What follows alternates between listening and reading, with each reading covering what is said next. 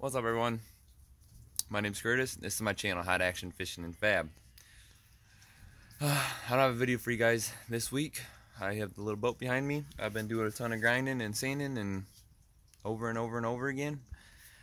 Super exciting. Got a ton of footage to go through and do some editing, and I didn't want to post a video of me just doing a bunch of grinding, so I'll work with what I got next week. Hopefully I'll have a little bit more done for you guys.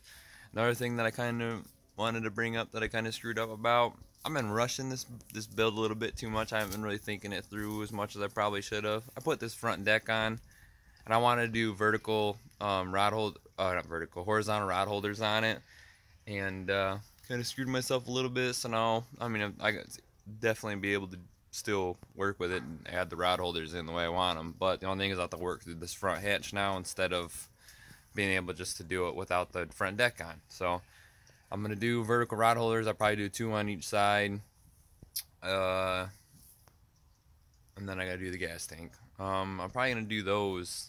That's probably the next thing I'm gonna end up doing for the most part. If anybody with any experience with gas tanks that's still watching, if I haven't rambled you off, I got a friend gave me some 1/2-inch tubing in order to make my fuel line pickup. I don't know if 1/2-inch would be too big. It's 1/2-inch OD, outside diameter. So I don't know what the ID is, but I'd have to use like 1/2-inch hose or step it down to 3/8 hose when it gets to the motor. Yeah, I don't know if that would affect anything. I could run a 1/2-inch from the hose or from the gas tank to the water fuel separator, then from the water fuel separator go to 3/8 to the motor. I don't know if that would work. I don't know if the 1/2-inch would. I don't know nothing about fuel line and all that stuff, but I'm freaking rambling again. Sorry that I didn't post have a video for you guys. Hopefully next week will be a little more organized and all that stuff. So thank you all again for watching.